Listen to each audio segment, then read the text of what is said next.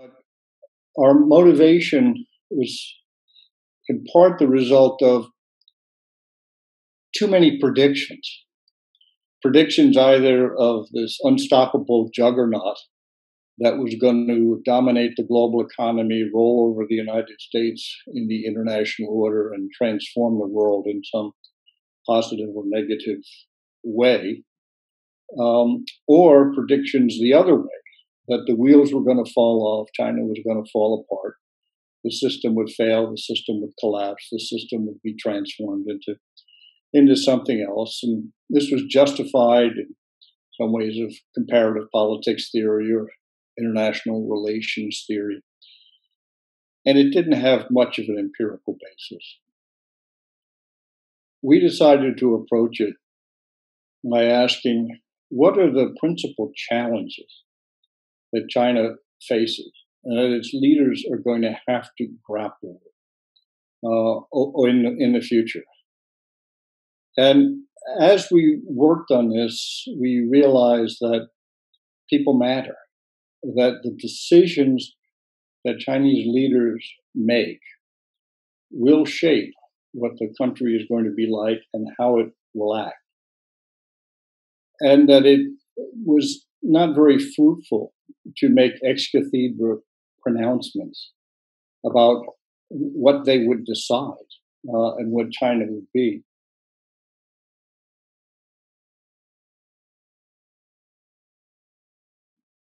My job beyond with Gene doing the integration and introductions and synthesis aspects of the book was to look at the sources and the shapers of China's foreign policy.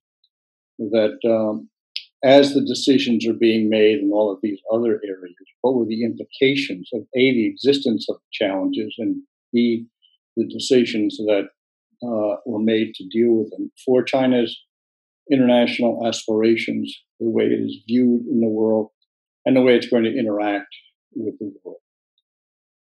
In part, it was a reaction to rebuttal to the China is going to dominate, take over the world, transform the system. So my chapter, like others in the book, eschews essentialist kind of predictions of China. China is going to be a certain way because it is an authoritarian party state dominated by the Communist Party, and imputing to that state, that system, aspirations without much regard to its capability to fulfill those aspirations.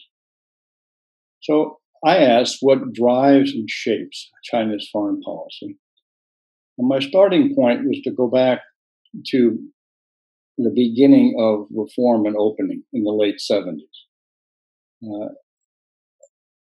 It's not an accident that reform and opening are the two hands that clapped to produce the change in China. Without domestic reform, there could not be engagement leading to the kind of economic growth there was. Without the economic international engagement, could not sustain, could not even launch the domestic economic transformation. So it treats foreign policy as an integral component of and a principal facilitator of the achievement of national objectives. And the highest national objective in the late 70s, today, and my projection in these chapters into the future is going to be sustained economic growth facilitated by steady development and modernization. The decision to follow the export-led model of development brought with it immediate prerequisites for foreign policy. The key to that strategy was access to the most developed countries in the world that had the capital, the technology, the training capacity, the markets to facilitate export-led growth. All of those countries in the late 70s were close allies of the United States, Western Europe, Japan, Canada. So North America, Europe, and Japan. The key access to that group was the United States. So maintaining, first improving relations with the United States, and then maintaining basically good relations with the U.S. became a requisite for continued and effective participation with all of the developing countries in the so-called free world. And that this engagement would enmesh China in the liberal, rules-based international order, because that's how these countries interacted with one another. It worked very well for all of those countries. China sought a dispensation, kind of special rules for China, and nobody was willing to do that. That the system was working well. Nobody was willing to put it at risk, put their own continued success at risk by tinkering with it for China. So it became you want to play in this sandbox, you got to play by the rules of the sandbox.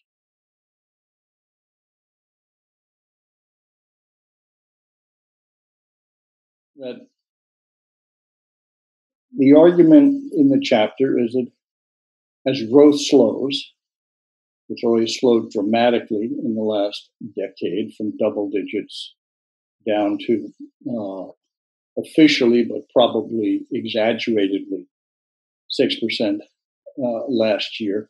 It'll be much lower than that. And by almost universal projections, other than from China, it goes to 2 to 4% in just a couple of years.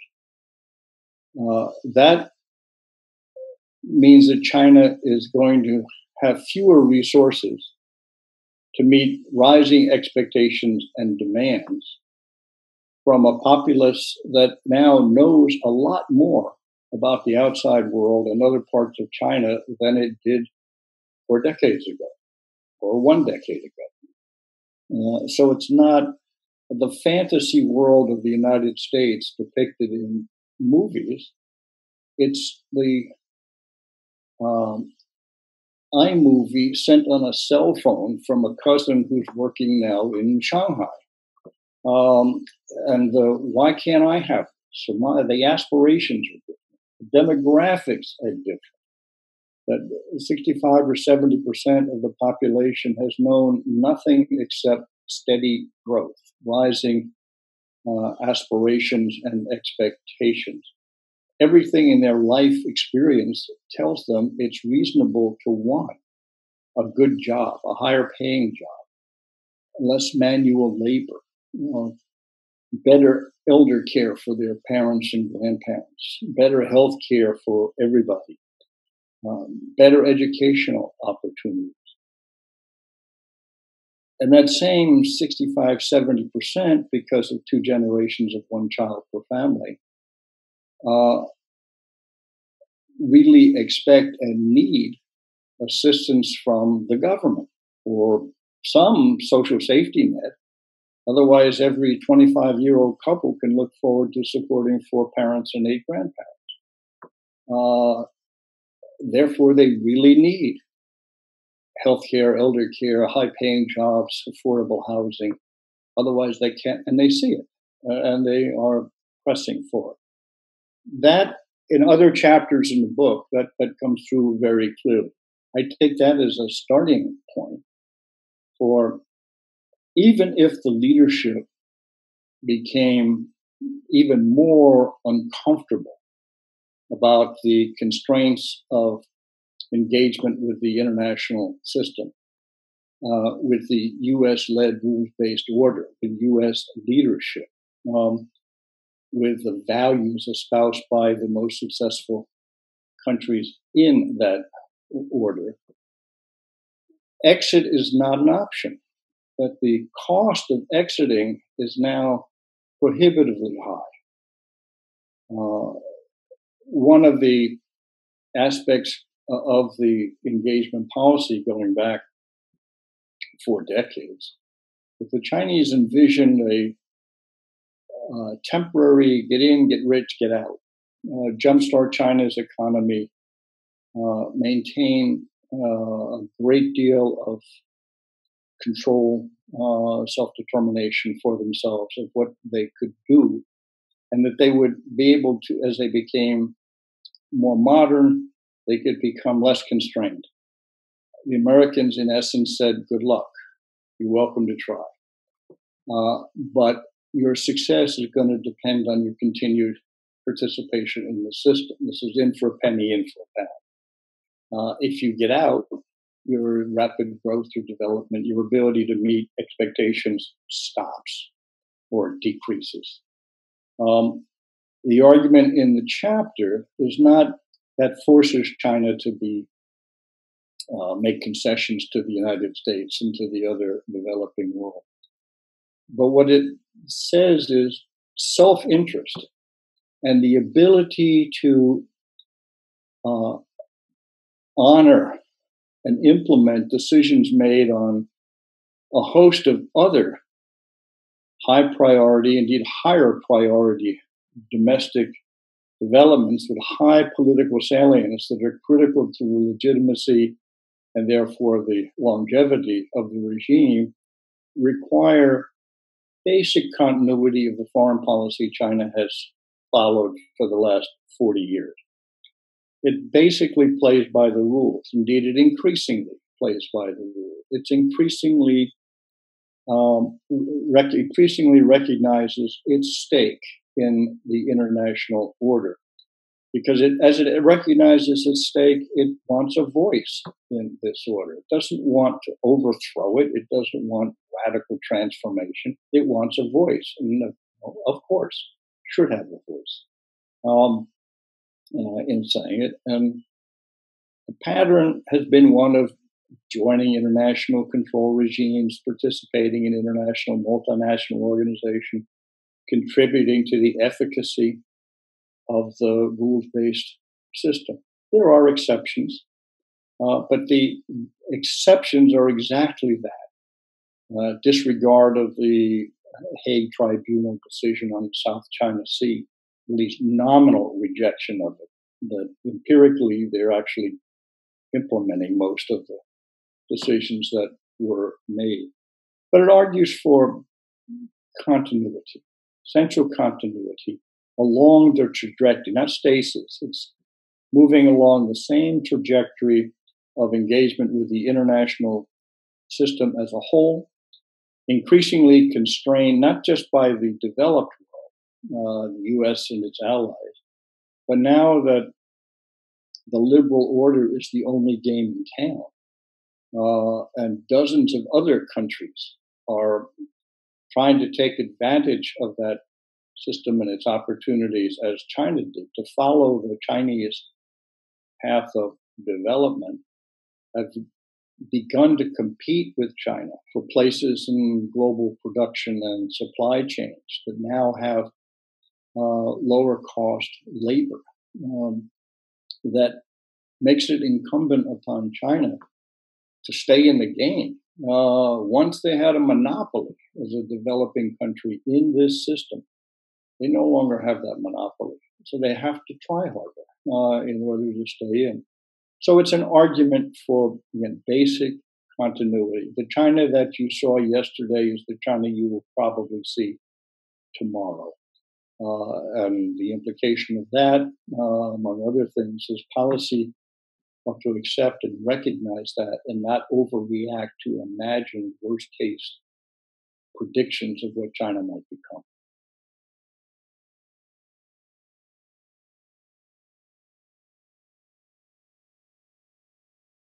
Why do people think China is a major, if not a superpower? It's economics. It's the size of its economy. It has, a huge GDP, a huge, the second largest economy in the world. It's the largest trading nation. It is the largest export destination for most countries in the world. But it's not the end destination for most products. It's a pass-through. It comes from all over Southeast Asia or Central Asia, South Asia. And the parts come from there, where they come from the developed world and get assembled in China. And then they go to North America, Japan, and Europe. The end destinations have not changed very much. And so much of the image of China derives from the artifact of our trading system that we put a made in China stamp on things when they get put into the box.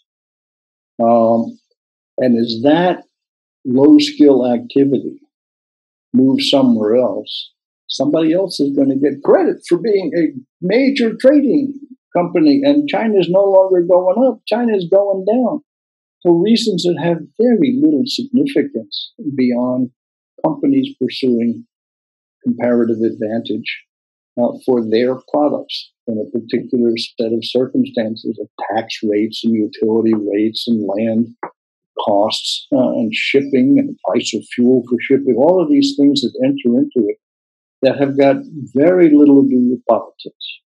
So the inverse of a lot of the factors that made China look bigger than it is, more important than it is, are going to work to its disadvantage.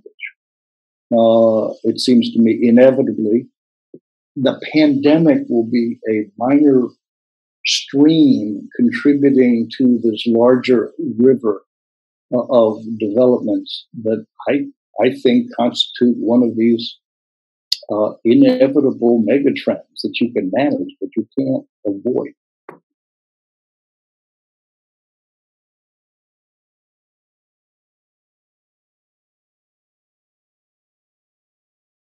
I do not judge that China, and this is going beyond the chapter, these last comments, but I don't think China is eager to displace the United States. I've heard enough times from enough senior Chinese over the years that even if they wanted to, they're not ready for lots of reasons. One of which is a proposal coming from China for change in the international system is highly likely to be dead on arrival because they made it. And I don't think that's a crazy idea with much of certainly East Asia. That, as one put it, Americans have a thick skin. You have proposals, you have policies, you have a position on everything. You make lots of proposals and many of them are shot down. It doesn't bother you. You pick yourself up and you have another proposal. We can't do that. If our leaders were to make a proposal that is laughed out of the room, they can't survive politically. Our perception of our role and standing in the international system is still pretty fragile. Given the importance of nationalism as a pillar of legitimacy, if we come out of the box with ideas and are unsuccessful, the costs to us are perceived to be very hard. The costs to you are very low. And you've got more room to propose novel ideas because of the weight you play in the international system, because of the history of U.S. leadership, that we need you to lead the way to transforming the international system into something more sustainable. The requirement for them and for us is to figure out how to do it. And the tragedy of the last 3 years is that we have surrendered much of the leadership role and a great deal of the confidence that others have in the wisdom of the United States, even if it is hedged in the Churchillian characterization that the Americans can always be counted on to do the right thing after they've tried everything else. That we will eventually get to the right thing. Unfortunately, that no longer exists. That's at best a wasting asset that would have to be restored pretty quickly. The alternative to U.S. leadership to the system isn't China. It's nobody. It's nobody.